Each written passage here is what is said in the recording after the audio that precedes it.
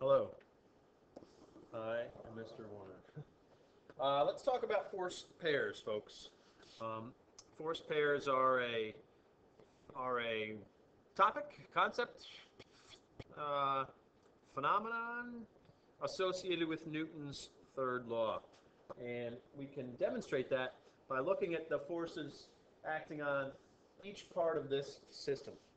All right, this system being Earth, Man, the Earth, Man systems.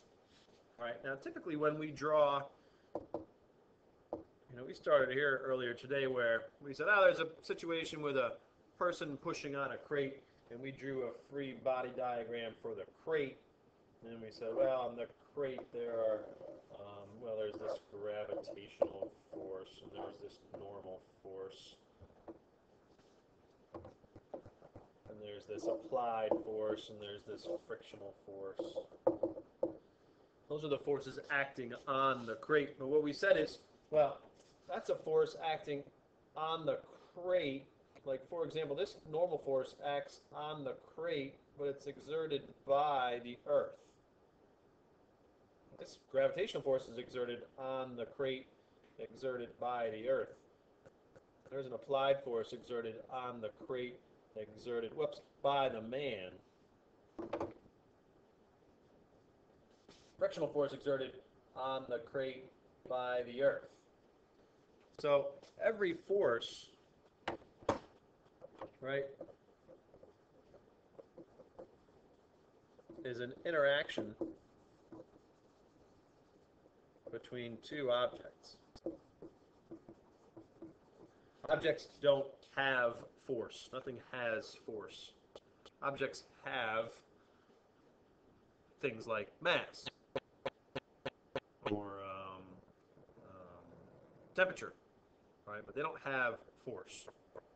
Forces have to be the manifestation of the interaction between two objects. Okay, and Newton's third law says that when objects interact,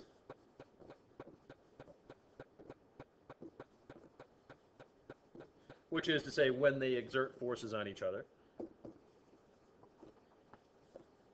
they exert forces that are equal and opposite.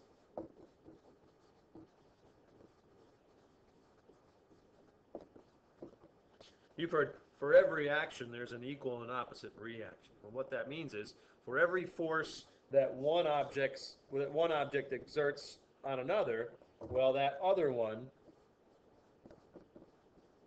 exerts an equal and opposite force back on the first. Okay? And we call those force pairs. Right? So force pairs are equal and opposite forces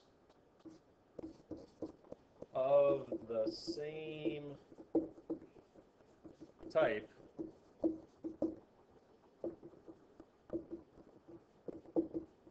that objects exert on each other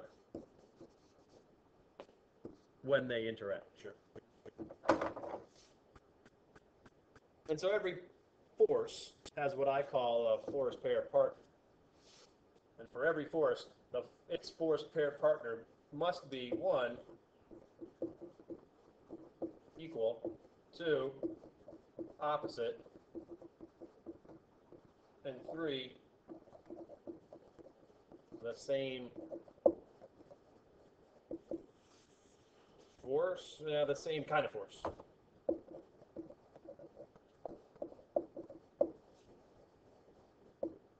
So, what's equal about them? Their magnitudes, the size of the force. What's opposite? They point in opposite directions. And the same kind of force? Well, I mean weight, applied, normal, tension, friction, other ones that we'll come up with later. They have to be the same, right? Well, it could be, for example, how annoying are these things? It could be, for example, how about a normal that exerted on 1 by 2 and a normal exerted on 2 by 1. There's a force pair.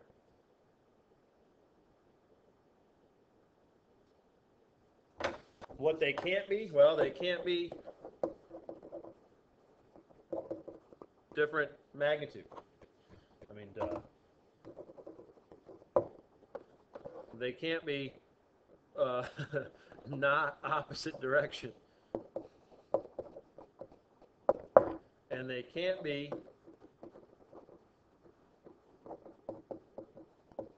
different kinds of forces. And the big one, if I remember, I gotta try to remember. There's a certain example that you can't have that people always want to have. So how do I remember to come back? I'll do my best. So let's look at this, back to this Earth-man system. Earth-person. Let's get modern, people. Earth-person system. Now here, we're not turning the person into an astronaut. We're not putting the person in orbit. We're just separating the objects so we can draw a free body diagram for each. So here, let's assume the object is still, the person is still on the Earth. We're just assume a person is still on Earth. We're just separating them so we can draw a free body diagram for each one. Okay? So, free body diagram, forces acting on the person. Well, one is this. F, gravitation. Gravitational force exerted on person by Earth. 2 is a normal force exerted on person by Earth. I'm using this notation, force that acts on and exerted by. Subscript, subscript. Okay?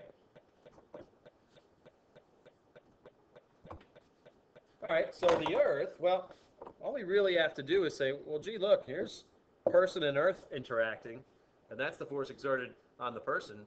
Well, that must mean that there's also a force of that same type that's equal and opposite that's exerted on the Earth by the person, right? This is on the person by the Earth. There must be on the Earth by the person. So that force is equal and opposite. It looks like this. I'm not trying to make it the radius of the Earth. That doesn't matter. I'm trying to make it the same size as this. And this is a gravitational force exerted on the Earth by the person. Yes, you are pulling the Earth toward you. The Earth pulls you towards it. Well, by definition, you pull the Earth toward you. And there's also a normal force on the Earth exerted by you.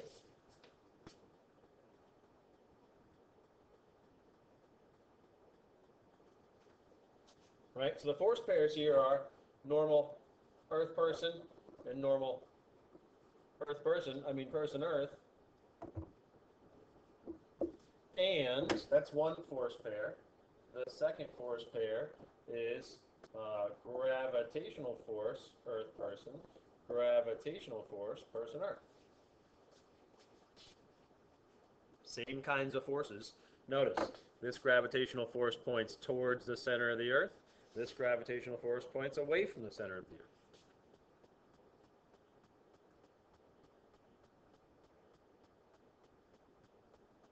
This normal force points, I don't know, let's say, away from the surface of the Earth.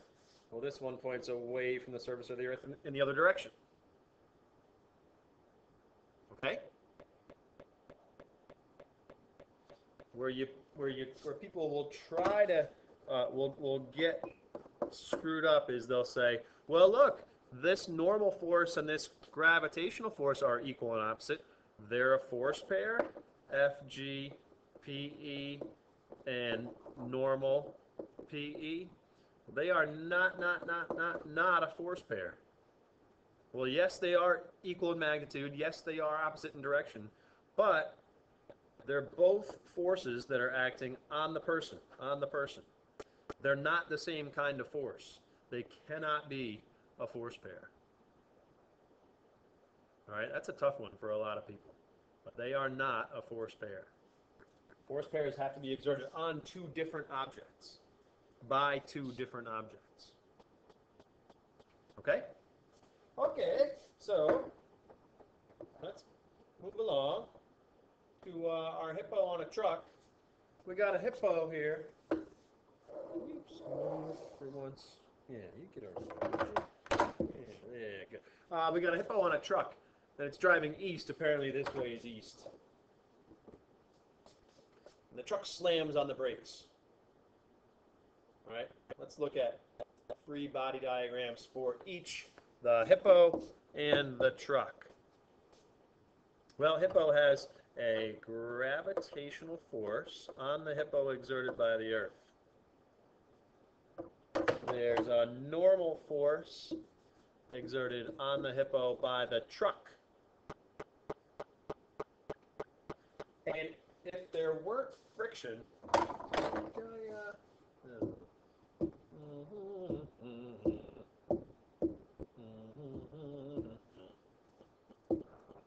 yeah, if there weren't friction, and this truck was slammed on the brakes, well, this hippo would want to maintain its constant velocity, all right, and so would, relative to the back of the truck, as the truck tried to or stops or slows down, the hippo would slide this way if there weren't friction. So for that reason, there's this frictional force that way exerted on the hippo by the truck. And that's it. There ain't no force that's pushing the hippo to the right, to the east. There was at some point to get it going east, but it's not there anymore. All right, so what about the truck? Well, we have a gravitational force on the truck by the earth. We have a normal force on the truck by the earth. The truck slams on the brakes. That means there's a frictional force on the truck by the earth. It's trying to make the truck accelerate to the left as it's moving to the right and thus slow it down. But, look, oh yeah, hippo on truck. Or no, sorry, on hippo by truck. On hippo by truck. That means that there are on truck by hippo. On truck by hippo. So this normal force on truck by hippo is the force pair partner with that one. Equal and opposite. There is also a frictional force this way on truck by hippo. The truck exerts a frictional force on the hippo to the left.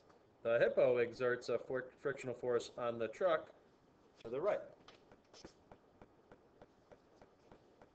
So here's a force pair, and here's a force pair. So if we're only talking about the truck-hippo system, the force pairs are 1, friction force, hippo truck, and friction force, truck hippo, and normal force, hippo truck, normal force, truck hippo. Okay?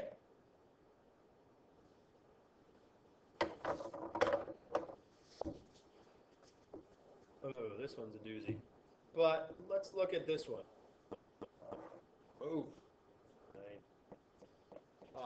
What I would like my people to do, let's forget about this, is here's mass 1 and mass 2 pulled across frictionless ice by this tension force that acts on M2. You draw me a free body diagram for M2 and for M1, and then you identify the force pairs in this system. Okay? Okay. Oh, yeah, you thought I wasn't going to remember, but it did, Was it here? Yeah. So this is where I was, this is the part that I really wanted to touch on for the things that don't let me forget. I said, don't let me forget. So the big deal is that force pair partners cannot be a weight and a normal. They are never part of a force. They are never partners in a force pair because they're not the same kind of force and because they don't act on two different objects. Okay? All right, folks, that's a little bit about Newton's third law and about force pairs. All right. Adios.